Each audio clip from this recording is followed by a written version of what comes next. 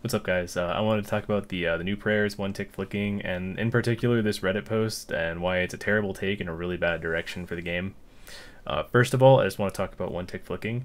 One, there is zero content in this game that requires one tick flicking. The Inferno, you could maybe say requires lazy flicking. Lazy flicking isn't hard, it's not intensive, it just is clicking the prayer on and off before and after an attack. It's very simple. You don't even need to really do that for the Inferno either. It's totally possible to do without lazy flicking. Even people like Exact don't do one tick flicking in the Inferno, mainly because it's difficult to do over a long period of time without making a mistake. Anyways, this guy's saying he's pretty much upset that the new prayers have a lot of drain on them, which means your prayer points drop fast. And that's true because one, they just buy their base amount is 33% higher for drain. So on top of that, you also have 3 prayers that you're going to have active at once and not just 2. You're going to have your offensive prayer, your overhead prayer, and your vow prayer usually active. So your prayer is going to drain really fast. I think it takes about a minute with like a couple prayer points if all 3 prayers are active. So he's saying he feels like he needs to one tick flick to use these prayers, which I think is wrong for a couple reasons. One, there's a trade-off for using such powerful prayers. There's 2 actually. The first is that you don't really get a lot of defense bonuses or any from these prayers, unlike we would with Piety or Augury or Rigor. But we all know that defense doesn't really matter that much in this game, so it's not much of a trade-off. The real trade-off is the amount of prayer drain that you're having, right? And there has to be some kind of tangible trade-off for using such overpowered spells, and they are overpowered. They're very good. So I think that this is fine.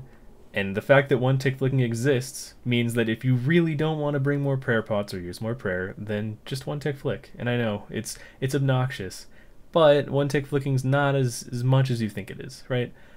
When you one tick flick, you don't constantly sit at the prayer orb and one tick flick unless you're doing something like training Slayer or whatever that doesn't require you to do any inputs. So what I'm talking about is, let's say you're killing Kriara with a twisted bow. What you would do is you would walk under Kriara after every attack, and then you'd one tick flick a couple times, and then you'd walk back out, and then you'd one tick flick a couple times. It's not risky, just a little bit of extra effort to save almost 30% of your prayer points. Things like that. You do it intermittently. But yes, it is difficult. No, it's not impossible, and no, you don't have to do it either.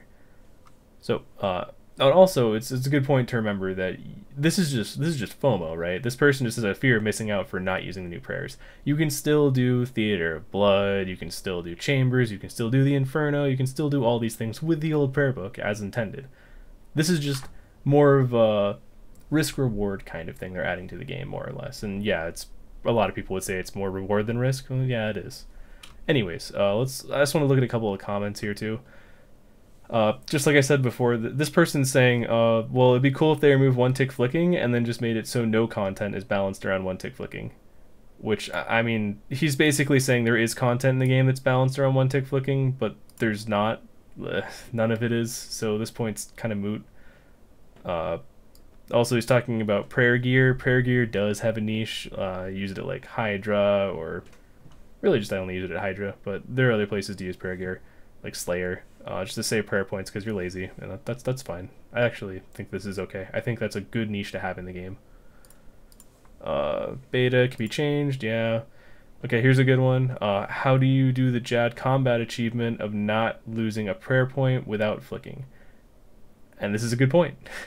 And the answer is tick eating and purple sweets, but it's still terrible. I think this is much worse. One, it's expensive. Like, that's going to cost you a lot of money if you have to tick eat every hit with the purple sweet.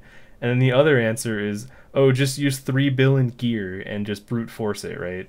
Yeah, just use all of this stuff, and then you can just base tank literally everything, which probably still isn't possible. But, I mean, like, is that really a good solution to just getting a little better at the game? Yep. And then the next one I want to talk about is this one. This one's just funny to me. I don't want to flick prayers. It's not fun. It's not rewarding. Apparently it is pretty rewarding because OP's saying he feels like he should have, it's mandatory to one tick flick, so I don't know what this guy's talking about. It's kind of crazy. I don't really know anything about RuneScape 2 to be completely honest with you, so I can't comment on that. I was looking forward to playing properly without Carpal Tunnel. Like I said before, one tick flicking isn't like a thing you do literally every tick. You do it every couple. It's intermittent. It basically is like a little thing you can do to save time, or save prayer I should say. So like maybe at Kefri, If you're killing Kefri with a Fang, it's 5 ticks in between, so, you know, maybe you double tap your prayer orb a couple times in between attacks, save a little bit of prayer. Beta testing, yep. Just make the prayers not use prayer points once you unlock them and stay active forever. Yeah, I agree. I agree, actually. This might be the direction that we need to go in the game.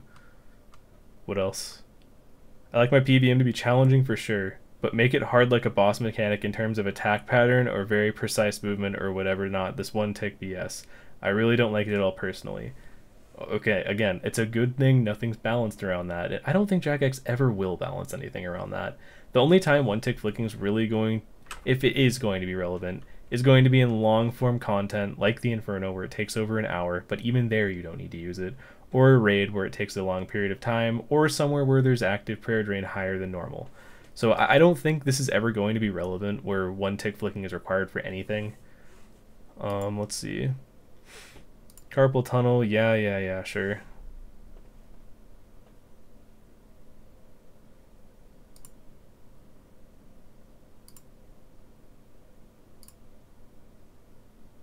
But yeah, that's pretty much all the comments I wanted to go over and what I wanted to talk about. I think it's sad that people want to get rid of things in the game that are impressive. Like, I'm sure everyone here has seen Woox's 1 prayer point Jad. That's pretty impressive. Or Woox's no armor, no weapons Jad. All of this possible with prayer flicking. You know, level 3 fire cape possible only with prayer flicking and other, you know, bugs, abuse maybe. Level 53 Inferno cape only possible with forms of prayer flicking. It's something that's important to the game, and people like to see this impressive stuff. You know, killing 6 Jads as the old wise man. That's something that people like to see. That's something cool, but it wouldn't be possible if we didn't have one tick prayer flicking. So I don't really understand why people want to remove skill from the game, other than FOMO, basically. It's silly to me. But yeah, that's kind of all I wanted to talk about.